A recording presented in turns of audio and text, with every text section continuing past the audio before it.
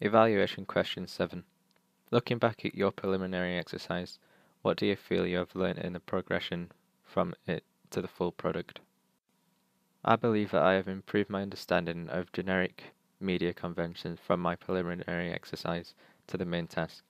For example, I have taken better photos for my main cover image, so that the text looks better and fits with the colour scheme, which I have also improved as last time I had used a mixture of random colours on my main image, which made the preliminary exercise look unprofessional. However, this time I have taken it into more consideration and have made the colours not only suit the genre of music it is representing, but I have also made it look more professional.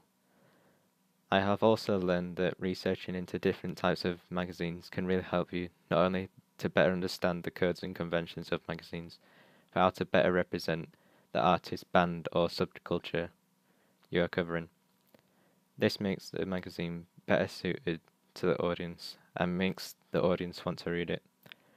Moreover, planning your magazine can help a lot. For example, if I didn't plan when to do my photo shoot, I may not have even got any done, or they may not have been to the quality that the rest of my magazine was.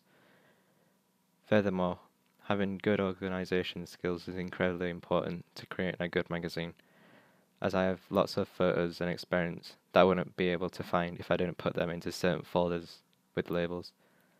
Also, if I didn't use my planner, I wouldn't have known what I needed to focus on, greatly improving my time management and allowing me to effectively get on with the work that I needed to do.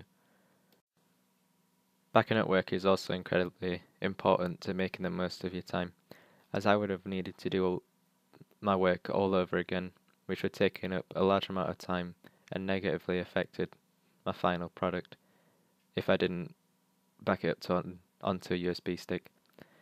I have also learnt that working with others is also very important to creating a successful piece of work, as you can share ideas and help to show each other how to use Photoshop in a design.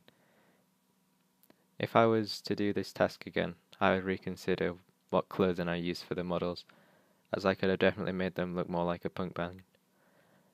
Moreover, I would have taken pictures in more locations and with different models so that I could use more photos for my contents page.